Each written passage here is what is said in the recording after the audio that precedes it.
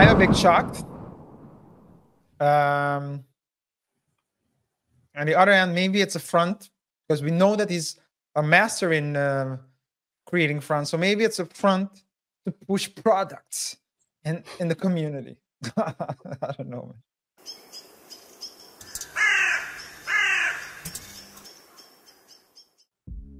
He's back? He's back. Now Big as pun. a Uber driver. Big pun. Big Ponzi, you mean?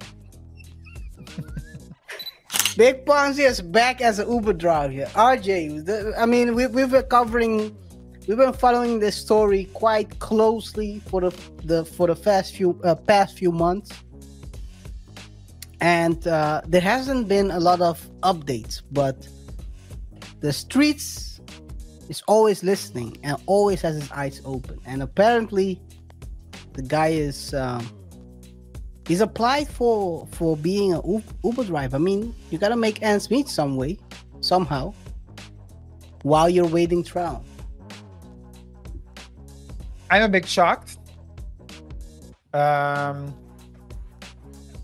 the other hand, maybe it's a front because we know that he's a master in creating fronts. So maybe it's a front to push products in the community. I don't know. Hey guys, before we proceed with this topic, let us know your thoughts and opinions. Remember to hit the like button, follow us on other socials, and don't forget to subscribe and the notification bell as well. But yeah, so I was a bit surprised. I'm a bit surprised to hear it. I hear you say it right now. They didn't know it. And before the show, you said, "Hey, we need." You changed something, but you weren't gonna. You told me that it was Cesar Pina, but you didn't tell me what it was. I thought something else. To be honest, I didn't thought it would be. I thought it would be like another scam story. I didn't think that it would be such a sad story. You mean it's sad that the big Ponzi scheme, well, alleged Ponzi scheme manager is going legit? Is that sad? You want to see him crash out? Is that it, RJ? I thought that they would. I thought that he would be prosecuted and in jail before him being an Uber driver. So, yeah. Hey, but that's always like the thing, right? With white collar crime, it always takes a lot of time before the prosecution takes place. I wouldn't know. You know better than me about that. I only know that when they get locked up, they cry because they know what's waiting for them. And as my Cuban uncle Joey Diaz used to say, Big D in your ass is bad for your health.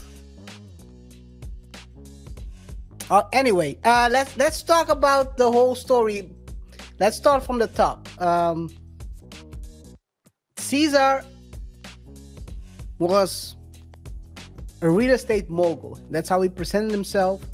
Had a high life with celebrity friends, and now he has applied for driving Uber and Lyft, which is kind of shocking, but it also shows you how you can fall from grace. You can fall from being at the high point, being the guy who was visiting the Breakfast Club, telling about your great stories about being a great real estate mogul. And here you are, a couple of years, months later, and you've been accused of running a multi-million-dollar Ponzi scheme, in addition to also, dragging other people down in your abyss. I mean, whether he's directly involved or not, DJ Envy is also being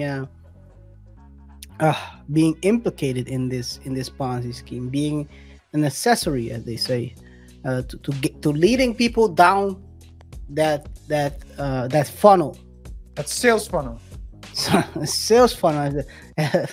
He was just a funnel, it seems like, and they helped each other, right? You had Cesar, who went to DJ as one of the biggest name in the music and radio industry, and together they embarked on this journey. Supposedly a win-win situation for both, where he had the mic, DJ Envy. Cesar was the brain, or the guy with the information, how people can go forward, by commingling entertainment with business. They thought they were unstoppable, and here we are. I mean, seems like and you and I had like a disagreement. I think we still do have that disagreement relating to Envy's role in the whole thing, because if it's payola, then I agree with you. But you said that you think that Envy is as culpable because he should have done the proper research on Cesar before he started endorsing him. And my point was, yeah, but I don't know if he I mean, there's only so far as you can go before you start endorsing someone. It was like a discussion relating to that point, and it's but there are certain rules in essence, right? So when you're doing, especially if you're getting paid to do an ad, or if you're gonna support someone or tell someone to do something, you need to make sure, it's very important how you present it. So if you create, so I do agree with you on that if you create the illusion that you're working together and it's a partnership, people trust you, then people will also automatically trust him, because they'll say, oh, if he trusts you, then you should be good. But that's why, let's say in what you should do is, when you're promoting something and say, this is an ad, this is an ad of an ad from our sponsor, and then someone can clearly distinguish you from the ad. But if you present it as if it's something that you believe in, and I think Envy did say, I work with you, and I work with Cesar or invested with him, etc. But I think Envy won't get any time. I think Envy snitched. Probably he won't. He already cooperated he did. Not snitch, but cooperate. He was the one who basically hammered on 6ix9ine when he was cooperating with the police, calling him all types of snitches. I think him cooperating in this situation makes him almost at the same level as 6ix9ine. But anyway, it's neither here nor there. I do still believe the same. I think at a certain point you have a certain, and it's not legal, right? This is just a certain level of duty as a influencer towards your own community, because this is not I don't care about him, actually. I don't care about him. It's about his community, the people who trust him. You have a certain, if you want to protect your brand, and this is what more about protecting your brand. If you want to protect your brand, you want to take that extra step to verify if someone is the real deal or not, and whether someone has been involved with scams in the past, in dodgy businesses, crazy stuff.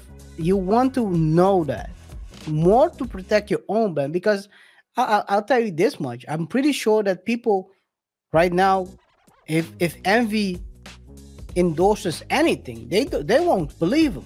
They'll say, hey man, last time you endorsed Cesar, people got hammed up.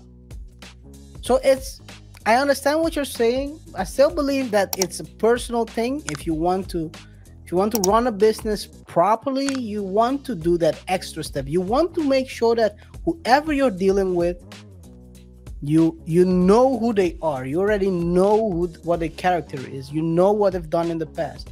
The problem is, and here comes the biggest problem, is that when you go, the guy already told the story from the jump that he went into jail, and that's when he learned about this. That becomes a problem at that point, because then he's already telling you, I've been into dodgy business before, but I've bettered my life. Who knows?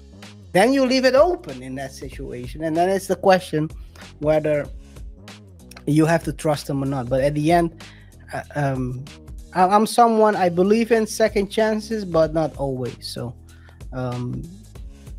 at the end, it's your own brand. I'm pretty sure no one is gonna believe Envy in the future. So he by not doing that extra verification will probably destroy his credibility, at least.